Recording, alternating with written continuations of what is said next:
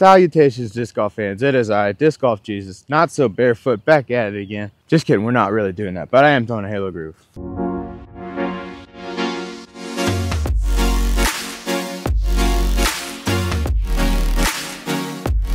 What's going on, everybody? Today we got another rapid disc review for you. We're going to be taking a look at the Halo Groove. Just came out from Innova April 1st. This came out as their little April Fool's joke that they did this year. Last year, if you guys didn't see, they did a Nate Sexton Firebird, and the stamp was drawn by Nate Sexton. It was pretty funny looking fire chicken. But this year we have the Halo Groove. The Groove is kind of known to be one of the most hated discs in disc golf. I'm not sure what it is.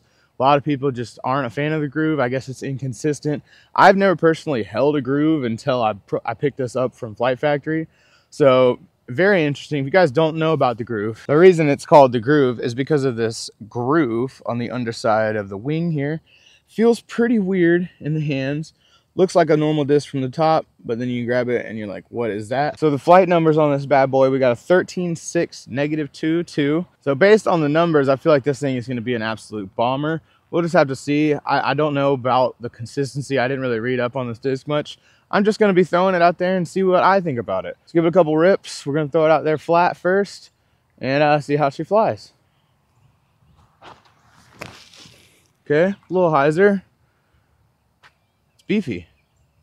All right, it's just a beefy boy. Kind of hard to tell from the first throw. I didn't give it a lot of juice, and I kind of put it on a lot of hyzer, but it didn't flip up at all. Just kind of held the exact same angle that it came out of my hand in. So I don't know. I didn't see any turn in that. We're going to have to give it some more throws. I'm going to try to throw it on an anhyzer this time and see if we can get a little turn out of it. Not sure why anybody would go out of their way to try to throw this thing. Doesn't feel great.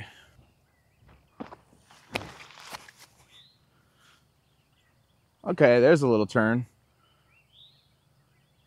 Yeah, we got some distance out of it.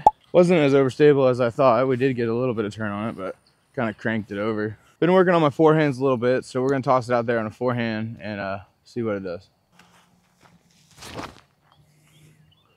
Ooh, it's beefy. Didn't flip up at all on the forehand. So I have no idea if this thing is more or less overstable than your typical groove. Like I said, I've never thrown a groove. I have to imagine this thing is a little bit more stable, being that it's in a Halo plastic. That's generally how it works with the Innova plastic. I don't know, guys. It seems just kind of like a really beefy driver to me. I don't feel like a lot of normal people are going to get much use out of this disc. I could barely get any use out of this disc, to be honest. Flies like a conqueror. I mean, this thing flies really overstable.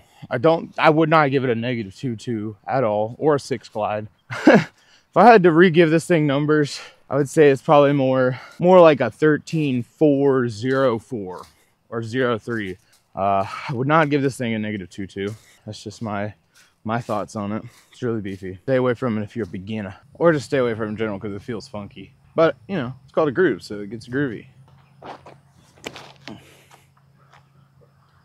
Get through. Oh my gosh. Woo! Just behind the basket. Woo! Okay, does ace run pretty well. Gets a big skip. All right, we're gonna throw his own little chop ace run for Disc Golf Jesus. Come on. Drop in. Ooh, kind of like that though. Kind of like that. We're gonna throw a skip shot of this thing right into the basket.